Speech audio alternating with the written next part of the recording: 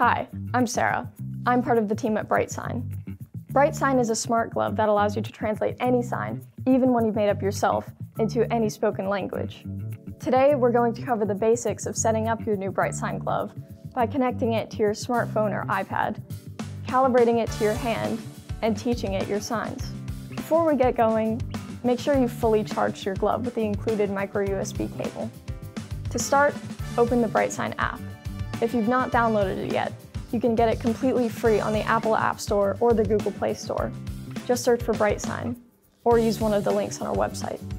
You'll need internet on your device for the whole of the setup process. So if you don't have access to a strong mobile data connection, you should connect to Wi-Fi before continuing. If you've never used BrightSign before, you'll need to sign up for an account. Just click the sign up button, enter your email, and choose a strong password. First, you'll need to pair your glove with your account. Turn on the glove using the button on the wrist enclosure and tap in the app to begin the process. Hold your device next to the glove and the two will begin to connect and pair. Next, you'll calibrate your glove to teach it your range of motion and how your hands move. After pressing start, scrunch your hand up into a ball and then stretch it all the way out. Then rotate your arm up, down, and side to side.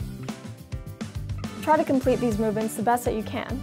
If you aren't able to quite match them, that's okay, just do your best. If you aren't able to perform them at all, just get in touch with us and we'll set up a calibration plan that works for you. The last step is to choose your voice.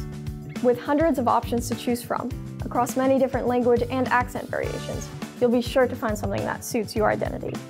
First choose language and then accent. Most combinations will offer both male and female voices, so choose voice gender next. After proceeding through the last few steps, which tell you a little more about the app, we're ready to teach BrightSign our first sign. Navigate to the sign library screen using the library icon. Select your default library and press Add Sign. Since we're going to have our sign generate some speech, press the Generate Speech option.